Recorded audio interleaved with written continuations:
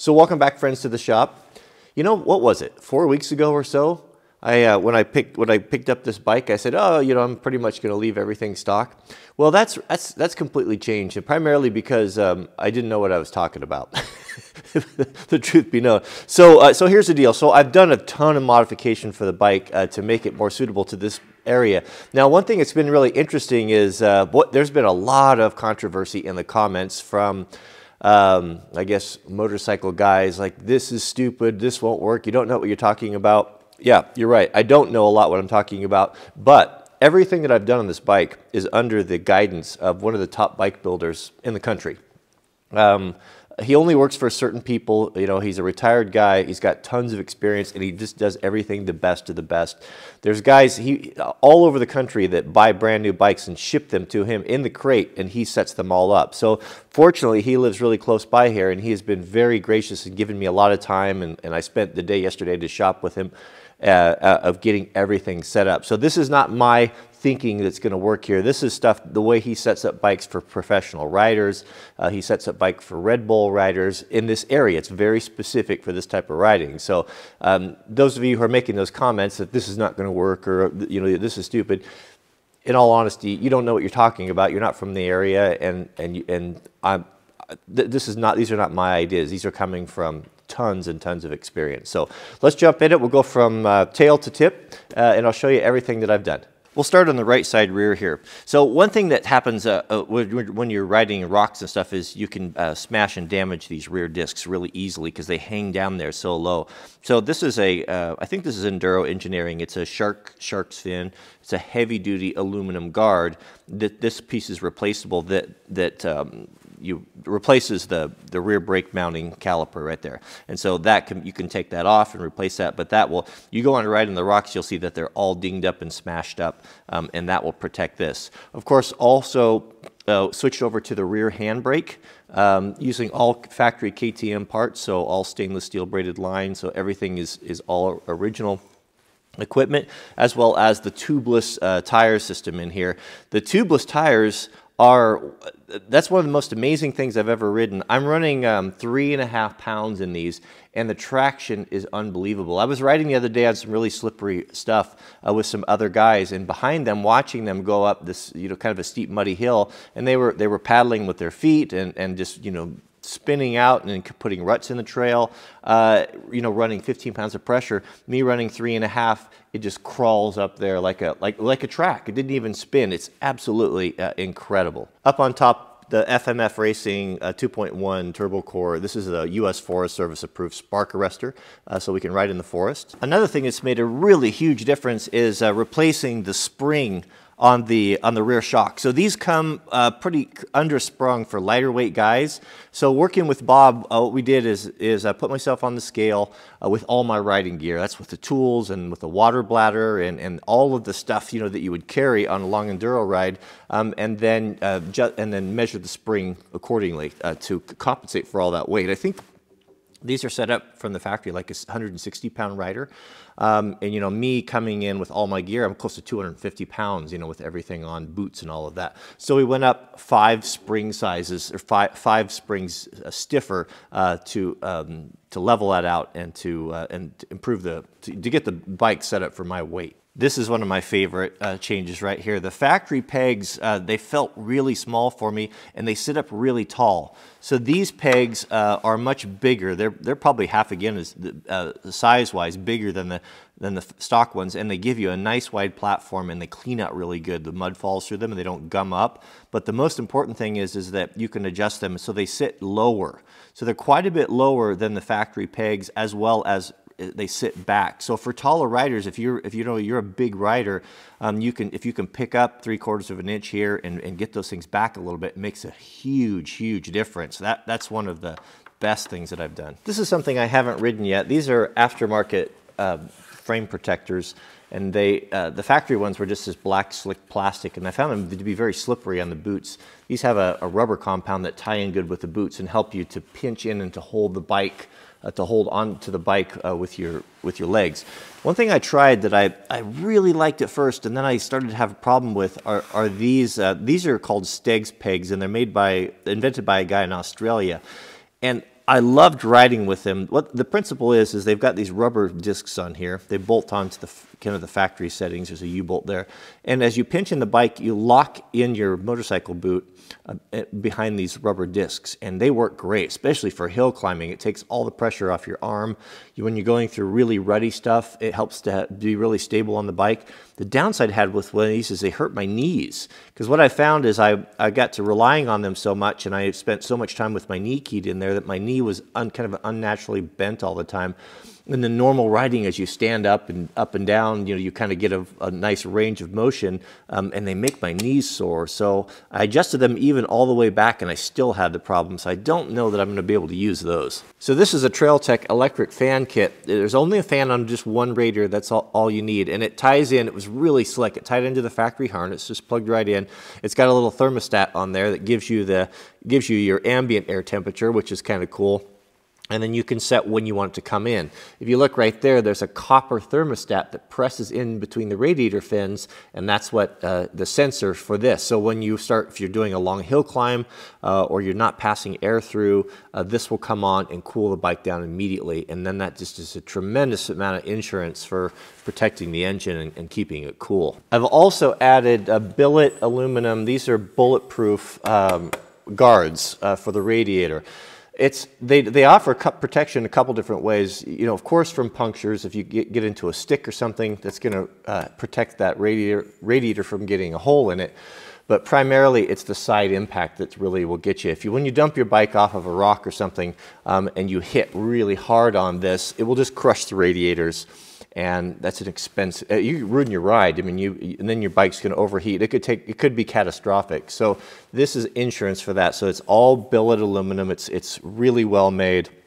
It ties into the factory mounts, and it's super rigid. You can drop your bike hard on rocks right there, and that's going to absorb that impact, transferring it to the frame and protect those fragile radiators. So up here on the controls, I've done a lot of stuff up here actually. So to account for my height and my big long gorilla arms, I've raised the bars with the factory bar risers. That's about 1.25 inches or so, and moved everything forward. So those are really nice. I had some on my old bike, and they were kind of some cheesy aftermarket ones, and every time I'd crash, they would twist and mess up. These will not. They're all keyed into the triple clamp. They're super, super burly. So up front here, I've added the ProGuard aluminum. These are the roof shields as well as the heavy duty. This is a really great setup. Bob put all this together for me. I've just never seen a stronger setup than this. These things are tough, man. I had to, took quite a bit to fit these to the bars, and I had to, rather than use the expansion that's in there, we drilled and tapped the handlebar and threaded in an aluminum insert, Loctited it all in, and this actually threads into that. Because in past bikes I've had crashed where these things will get sprung, and those stupid expansion nuts, they pull out all the time, they're phony. This is really done properly, and with the factory, all with the factory grips and the factory vulcanized throttle grips and all of that. What really makes it strong is this bar up front. I'm really stoked how Bob put all this together. So this is thick, this is heavy. It's probably 1/2 inch aluminum bar across here that ties into the Pro Tape with these Pro Taper bars with the clamps here, bolts on here, and then the hand grip bars come in like this. And these are thick. This is all 1/2 inch stuff. I heard some people say that, oh, you don't want to ride these, you hit something and they'll crush your hand on there. These are not these. I mean, the amount of force it would take to break these things, you're going to have way bigger problems than a crushed hand. I mean, maybe that happened on some cheesy, skinny ones, but I just don't see that that's possible. I would rather have these big guards on here to protect all of the levers and the controls and my hands, because riding in the trees, it's daunting when you're bombing 30 miles an hour down a single track that are tight, where you're just clearing trees by inches on the sides. You want that. You want that protection on your hands, and this is really rock solid. So these are the bar clamps. You got the 4 Allens on there, and those are pushed up tight to at the widest part of the bar there by the bar clamps. And they are all billet, super nice. And it's also nice is it pushes these hand guards out so you can still access and you can see your odometer and your trip computer and all of that stuff. This is one of the best parts right here, the double handle. So we've got a clutch on the top. This is just the factory clutch that we moved up, and this is a bracket that Bob builds here to hold that. It just basically gives you like another handlebar up there, and moving the brake off of the foot over here onto the handle, like a bicycle. The only reason why motorcycles didn't have brakes up here originally was because they needed to have a clutch handle. You know, now with the advent of the auto clutch, that's just not necessary anymore. So having it up here is so much better, in my opinion. The argument's always was made in the comments that, well, if that's so good, how come the top enduro riders don't ride them?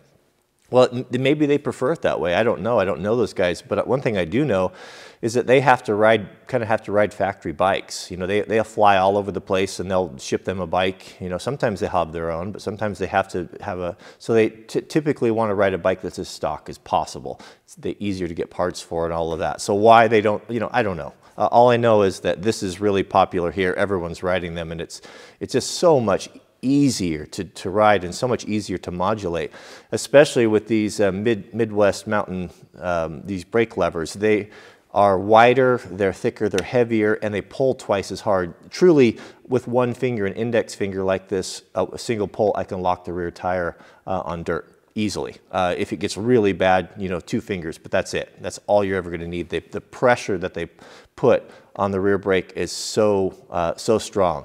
So as you can see here, this guard system here is really great. It wraps all the way around. The roost guards are super rigid, and that's going to protect all of those levers in there.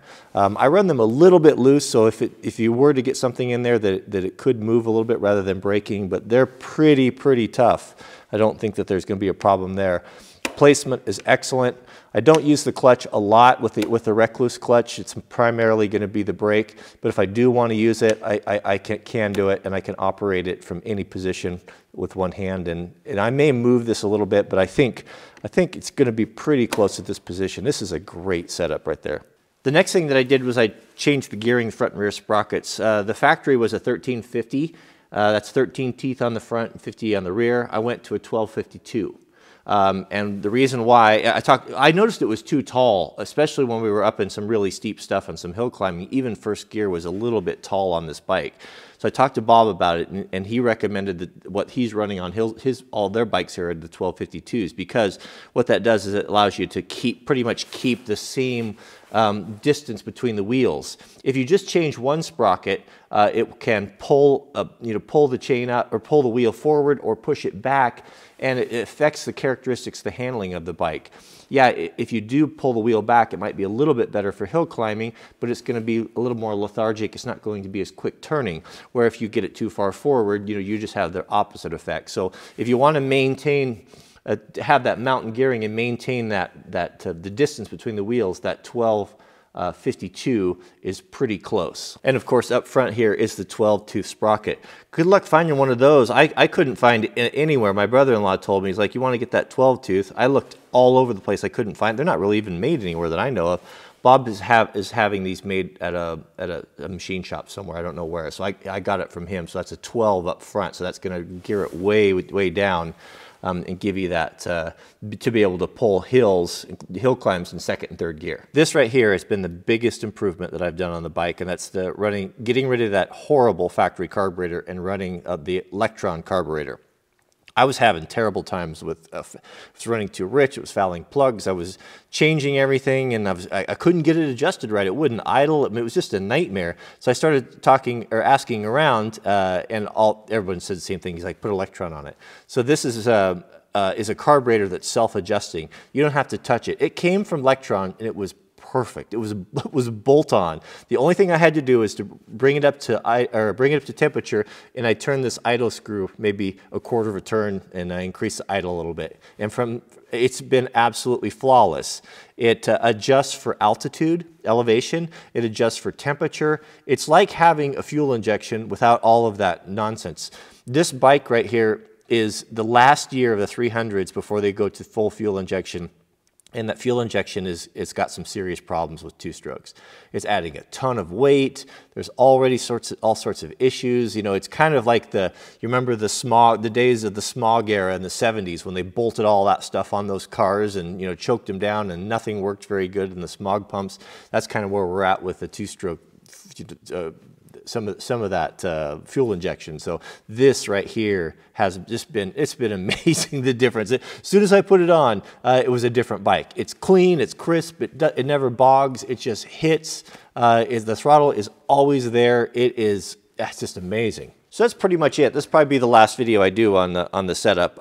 I've got two things coming. I've got a P3 carbon pipe guard. There'll be a full wrap to protect that pipe, as well as an SXS full length ABS skid plate, which will wrap up, cover the front, and go back. And it even covers that rear linkage that hangs down. So when you're going over logs and different things.